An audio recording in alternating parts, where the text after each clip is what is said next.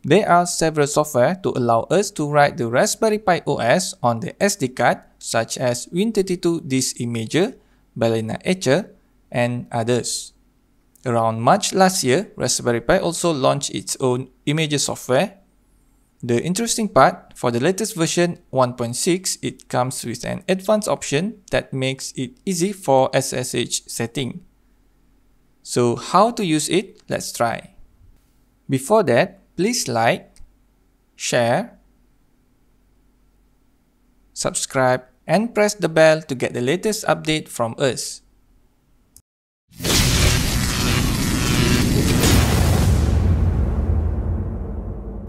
First, we need to download and install the Raspberry Pi imager software.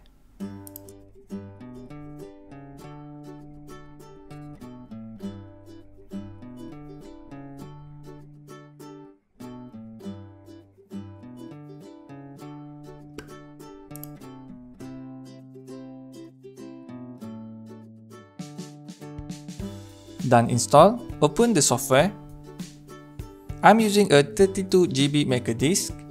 The SD card already comes with Raspberry Pi OS, but no problem, we can write again. Connect it to the computer and I'm using a USB micro SD card writer. Select OS, I prefer to use a Raspberry Pi OS full. Then select SD card as storage. Press Ctrl-Shift-X to enter the advanced option. You can choose image customization options either for this session only or to always use. Tick Set Hostname and write yours.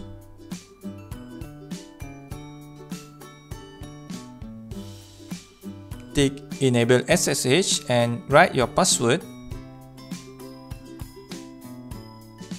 Tick Configuration Wi-Fi, write your SSID and password.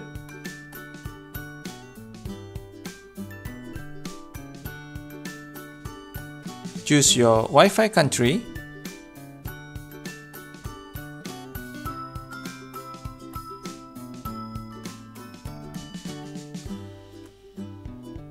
Tick Set Local Settings and choose your time zone and keyboard input. Click Save and write. The writing process will take quite some time, so just let it be until complete.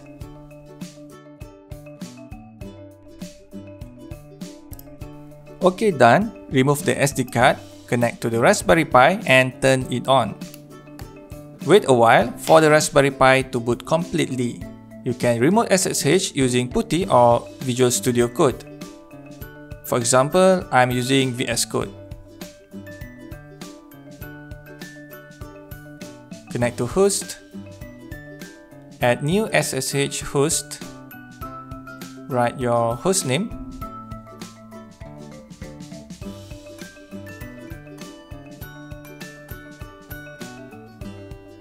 Connect. Continue. Enter your password.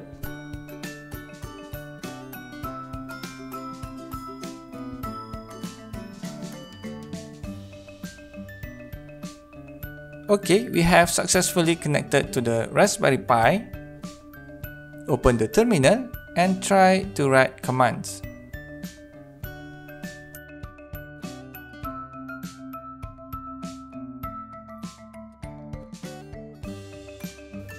Again, we have successfully removed the Raspberry Pi using SSH with minimal steps. We don't need to create files and put lines of code. So that's all for today. I'm Idris from Citron Technologies. Good luck and thank you for watching. Assalamualaikum.